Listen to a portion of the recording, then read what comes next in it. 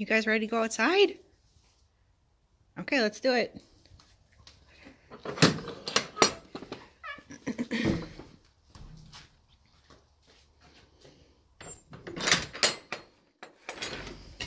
Piggies.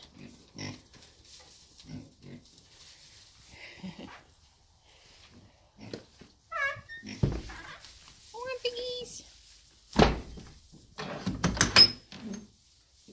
Okay, ready?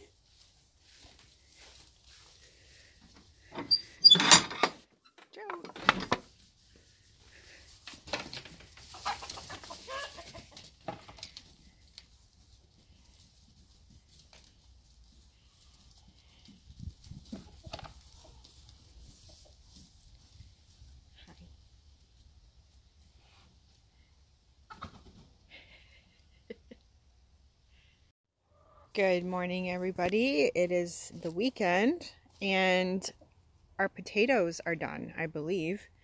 Most of them have died off, so I'm going to start harvesting them today and see what we get. And then obviously this whole garden is in need of a weed, so maybe I'll tackle some of that today too.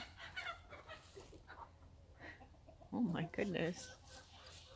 I have the baby chicks out in this little pen here. I'm hoping to introduce everybody this weekend.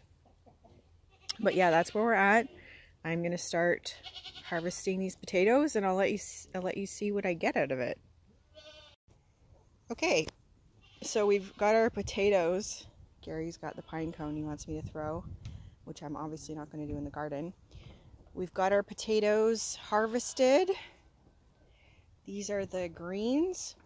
I usually always look online to check before I give my animals anything. So I did that last night knowing that I would be harvesting the potatoes today. And you cannot give potato greens to your animals. It contains a toxin called solanine, and it's toxic and poisonous to humans and animals. So I will not be giving these to the animals. They are going straight into the city compost. I don't want them on my property. Same with tomato plants. They are a member of the same family. The fruits are edible, but the leaves and greens stems are not. So when these guys are done, I will be chucking those as well.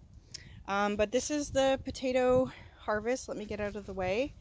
So what I had done is I actually cut all of my seed potatoes into quarters and let them scab over and start producing their eyes and stuff like that. I guess it's called chitting. I'm pretty new to this, so anyway, so I actually cut mine into quarters and then chit them and then put them into the ground after they were ready to go. So I basically quadrupled the seed potatoes that I had on hand and put them in the ground. Overall, I'm not too upset with the yield that I got, because they actually tell you not to cut your potatoes into quarters. But it actually worked pretty decent for me. I have to admit, a couple of the potatoes did not have any growth or bulbs at all, like no roots. So there's a few that didn't produce anything, just greens.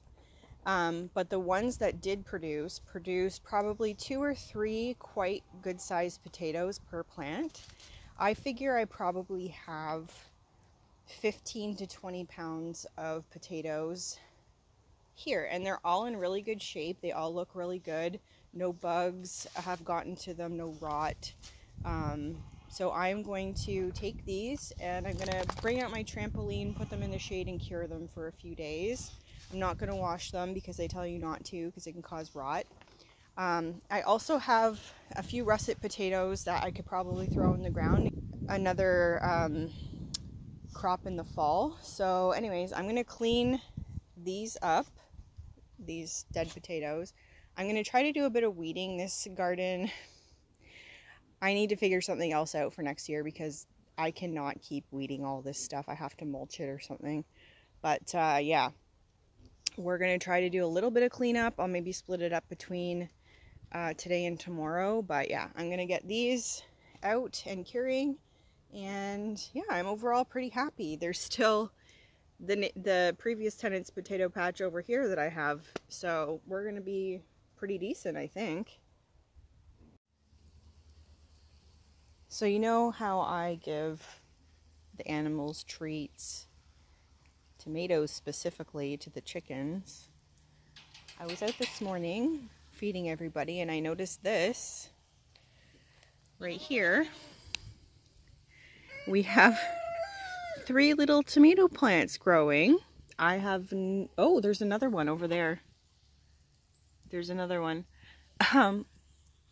Yeah, so we have some tomato plants growing. I have no idea what kind of tomatoes they are, assuming I purchased them. So they must be tomatoes that I eat. But yeah, that's pretty funny. Some free food from the farm chickens. Exciting stuff. I'll have to put these in the garden.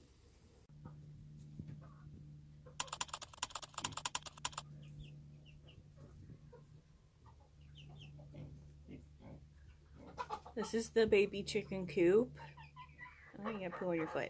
This is the baby chicken coop. I had let them out yesterday and had a heck of a time getting them back in last night. It wasn't too bad.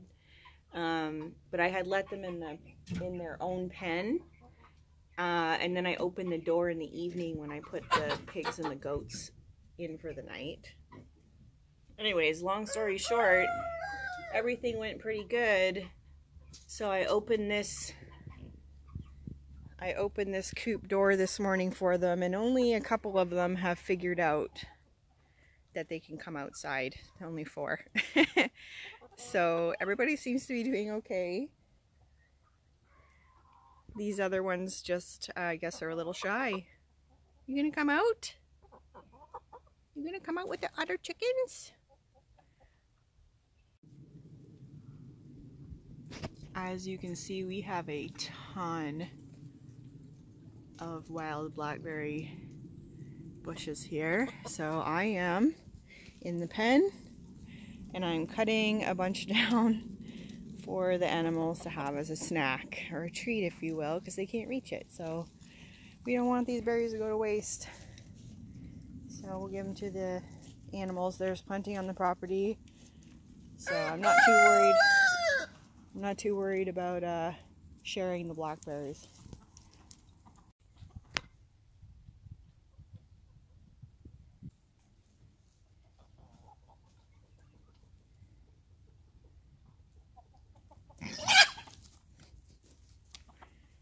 Oh, they're mean, huh?